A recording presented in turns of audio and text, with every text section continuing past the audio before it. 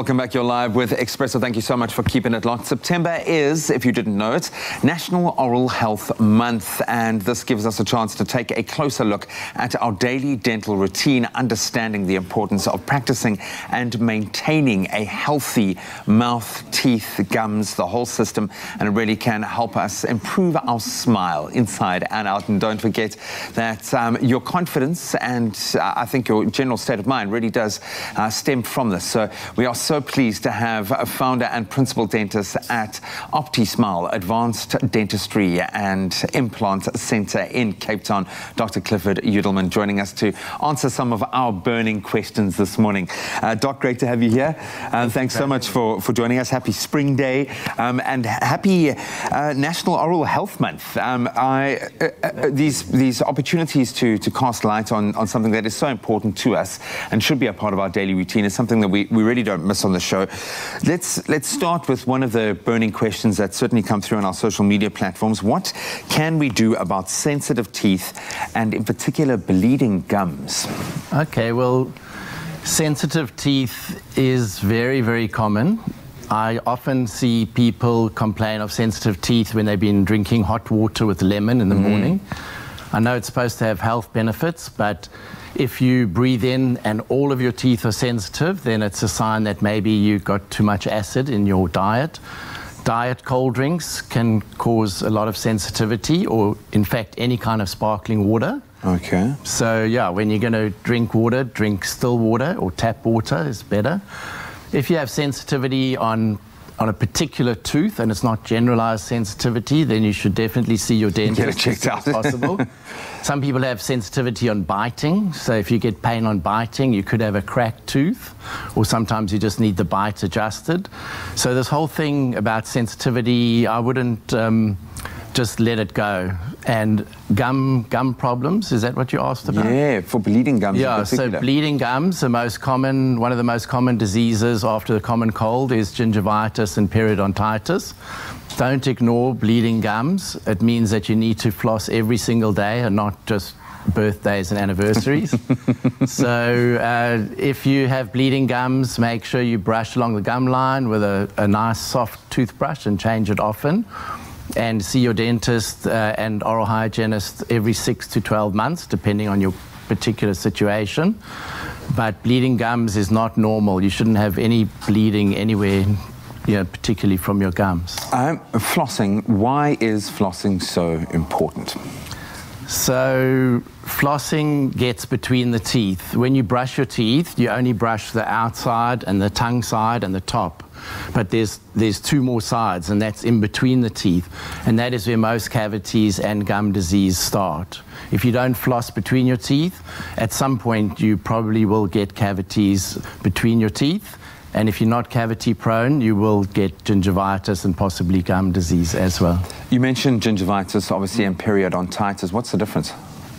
So gingivitis is reversible. You just have to brush better, get a cleaning, make sure that you're healthy. So if your gums are bleeding, if you're stressed, you're not sleeping well, you don't have a good diet, your gums can go through periods of where they will bleed. Also during pregnancy, you can get bleeding in the gums, but it's reversible. Whereas periodontitis is when the bacteria get below the gum and they start eating away at the bone. Often you can smell someone's breath is really bad when they've got periodontitis, but particularly in smokers, their gums can look firm and pink and healthy. And when we use a periodontal probe, which is like a little dipstick to measure around the gums, in a few places it just sinks in 5, 6, 7 millimeters, and it sounds a bit gross this time of the morning, but pus can come out of your gums. So. No, but it's stuff that we need to deal with, and it's it can often start out innocuously, but the repercussions can be really, really bad for you. Doctor, thank you so much. Dr. Yudelman's going to stick around. We're going to answer more questions. I've got a ton of them relating to our oral health, and hopefully these are ticking some of your boxes as well. And we are talking about oral health this morning, being Oral Health Awareness Month. It's my feel-good breakfast show. Welcome back as we continue our discussion about oral health being National Oral Health Month, and Dr. Yudelman will continue the conversation now answering. I know we've covered a plethora of topics in a very short amount of time, but thank you so much for your insights this morning. I'm going to start with one that I think maybe a lot of people want to know more about: teeth whitening. Let's start with the teeth whitening process itself. How long does it, or should it last? How long will your teeth stay white after a process? Is it permanent, or does it kind of wear off? So firstly, I think we should talk about professional teeth whitening that's done at a dentist. In South Africa, unless you go to a dentist, you cannot get the proper teeth whitening that has hydrogen peroxide in it. So if you go to a beauty salon or somewhere where they use aloe or something that will make your teeth look white, within a few days your teeth may go back to their previous color. And then there's teeth whitening toothpaste, which are okay for removing stains, but professional teeth whitening involves putting peroxide on your teeth and protecting the gums so that the gums are not burnt in that process.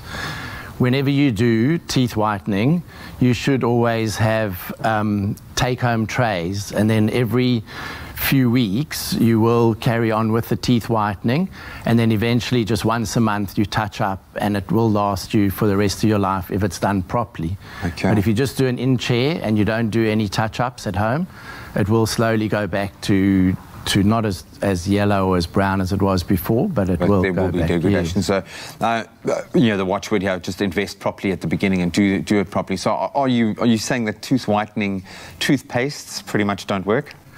Well, in other countries you may get toothpaste with a little bit of peroxide in it, and they will actually maybe whiten the teeth slightly, but most of those, like toothpaste, are for removing coffee and tea stains on the surface of the teeth. But to whiten the teeth from the inside, you do need professional teeth whitening.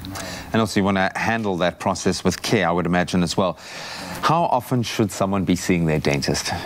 So it depends on the actual person. So most people should be getting a professional cleaning every 6 months and seeing the dentist once a year. There are patients that I see that have fantastic teeth, and I say, you know, you come back in 12 months for a cleaning and we only need to see you in 24 months. And there's other people, they come in every 6 months and there's always problems. Those people usually are drinking very, you know, fizzy drinks with lots of sugar and acid, and they're not flossing, not brushing, and they've got the bacteria in their mouth that have caused cavities before, and now they get a lot more cavities.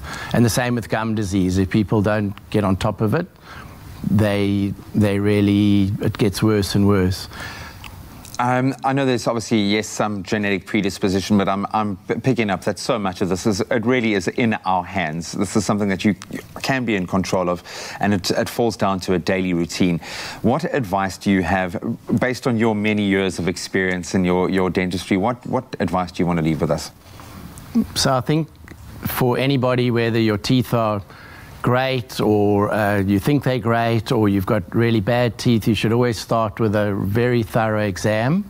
Find a dentist that you trust, ask your friends, read reviews, go online, do your research, and when you see that dentist, make sure that they spend, like for us, for a new patient exam, we spend an hour, and I do a no-charge video consultation before patients come in to answer questions. Wow. That can be as long as half an hour before. So before we even look in your mouth, you could have already, you know, had, you know, at least almost an hour of examination, consultation.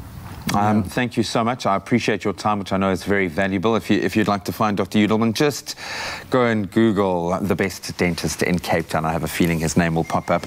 Thank you so much for taking this time out, and for proudly supporting your industry as well during National Oral Health Month.